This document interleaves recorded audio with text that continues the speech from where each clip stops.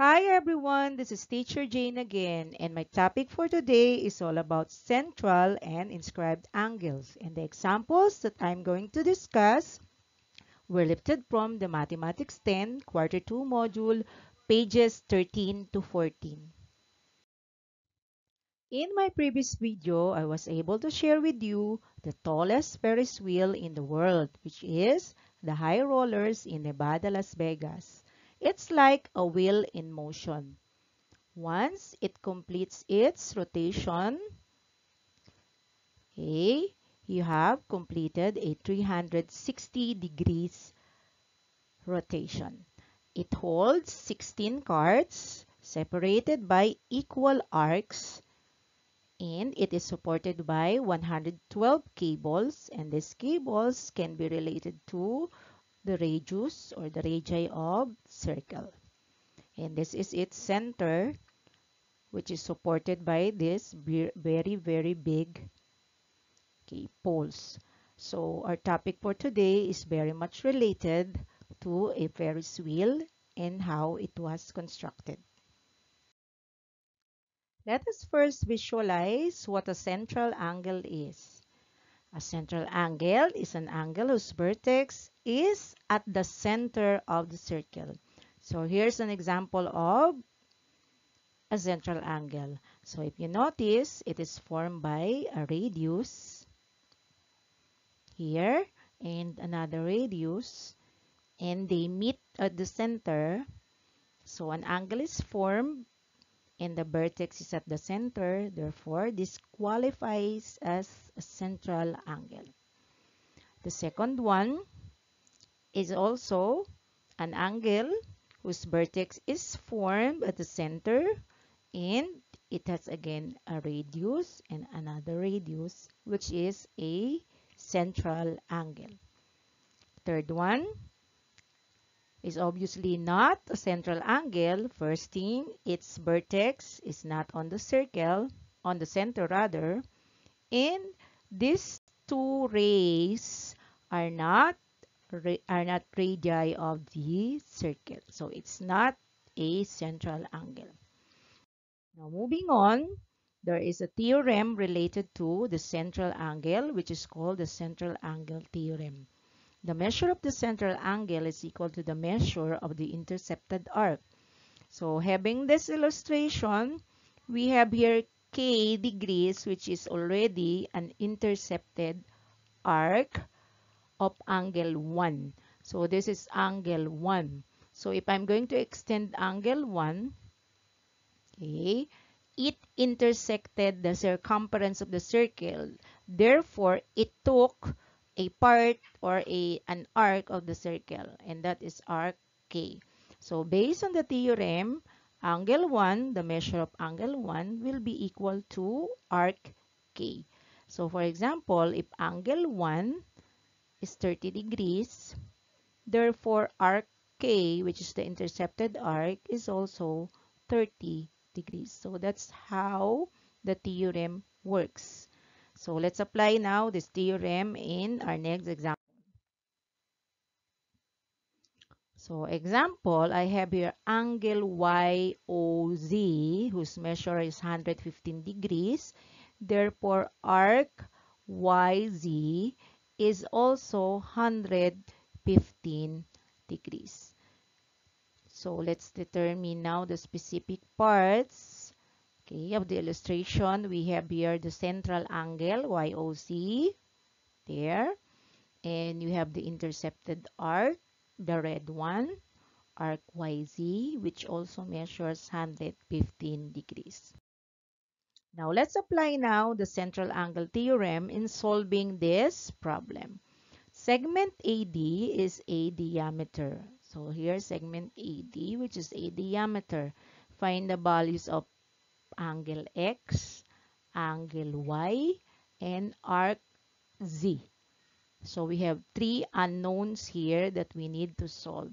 Now, since we know that angle AOD is a straight angle, okay, therefore, this angle should be 180 degrees. Now, anyway, the easiest value here that we can solve is X. Since angle X is a central angle that intercepts arc AB, and arc AB is 25 degrees, therefore, angle X is also 25 degrees.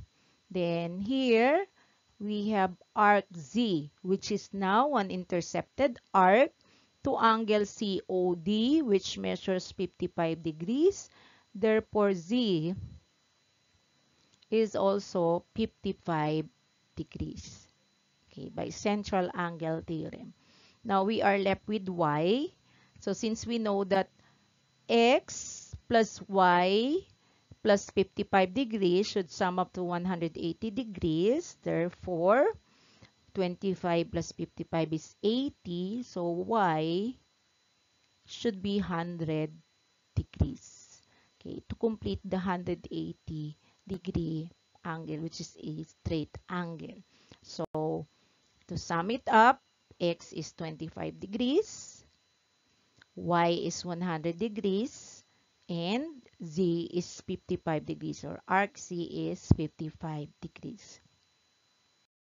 Now, let's move on to the next theorem, which is the sum of the Central Angles Theorem, which states that the sum of the measures of the central angles of a circle with no interior points in common is 360 degrees, meaning all the angles inside, okay, and who is a central angle, okay, it should sum up to 360 degrees. Okay, that's it. Let us now apply the sum of the central angle theorem by solving for the measure of the following arcs: arc ED, arc DC, arc CB, arc BA, and arc AE. Now, since the central angle measures are given by algebraic expression, let me write 4x as angle 1, 3x as angle 2, and this is angle 3, angle 4, and angle 5. Following the sum of the central angle theorem, we can write a formula that angle 1 plus angle 2 plus angle 3 plus angle 4 plus angle 5 will sum up to, or will be equal to, 360 degrees. Now, how do we solve now for the value of x here? So, we need to solve for the value of x. We will just substitute for these angles, the expressions given in each of these. So, angle 1 will be 4x plus 3x plus 3x plus 10 plus 2x plus 2x minus 14 is equal to 360. So, that's the way we are going to write it. Then, we are combine all the x. We get 16x. Then, we combine positive 10 and negative 4. That gives you negative 4 equals 360. Then we are going to transpose negative 4. So therefore, 360 will become 364. Okay, then on the left side is 16x. Then we divide both sides by 16. Okay, therefore, the value of x is 26. It's here. Then we are just going to substitute, okay, for the value of x in each expressions beside the angle. For x will be 4 times 26, which is 104 degrees. Okay, 3x is 3 times 26. This is now 78 degrees. 3x is 78 plus 10, so this is 88 degrees. 2 times 26 is 52 degrees. Then 2x minus 14 is 52 minus 14, and this is 38 degrees. So this one, we have to correct this. This should be 38 degrees. So if we are going to add 104 plus 78 plus 88 plus 52 plus 38, so you have to check it using your calculator, and it should sum up to 360. Okay, were you able to get 360?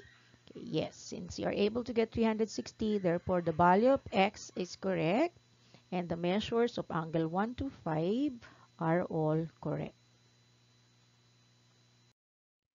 The next type of angles are what we call inscribed angles. Okay, what are inscribed angles? It is an angle whose vertex is on a circle and whose sides contain chords. So for example, number 1 is not an inscribed angle because its vertex, okay, here's the vertex, is not on the circumference. So for it to be an inscribed angle, its vertex should have been here. Okay, but it's not there, so it's not an inscribed angle. Okay, number 2. Number 2 is a perfect example of an inscribed angle since it is formed by two chords. Okay, we have this first chord, second chord, and the vertex lies on the circumference. The third one is a central angle, so it's not an inscribed angle. The fourth one is an inscribed angle since it is formed by a chord and another chord, and the vertex lies on the circumference. Let us apply now inscribed angle theorem. What is stated in the inscribed angle theorem? The measure of the inscribed angle is equal to half the measure of the intercepted arc. So to explain further, here is a figure that has angle 1, which is an inscribed angle, and its intercepted arc is arc K. So I'm going to mark arc K here. Okay. And this is now angle 1. Angle 1 or the inscribed angle is smaller than the intercepted arc. It is just half of arc K. So to apply this, okay, let's have this example. Number 1. Example, okay, this arc here, which is an intercepted arc of, let's call this angle 1, which is an inscribed angle, measures 160 degrees. Okay, so what should be the measure of angle 1? So angle 1 here is just half of the arc. So this is 80 degrees. Now moving on to our second example, let's make our figure more complicated. Okay, so let me erase this. Okay, so we have here two central angles. Let's say this central angle is 40 degrees. Okay, and beside it is another central angle. Okay, let's make this 50 degrees. So therefore, we have this arc that is 40. Okay, and another arc here that is 50 degrees. Okay, and this whole arc, okay, is 90 degrees, which is now the intercepted arc of angle 1. So how or what is the measure of angle 1? So the answer is 45 degrees. So I'll write here angle 1 is 45 degrees. Okay, let's have the third one.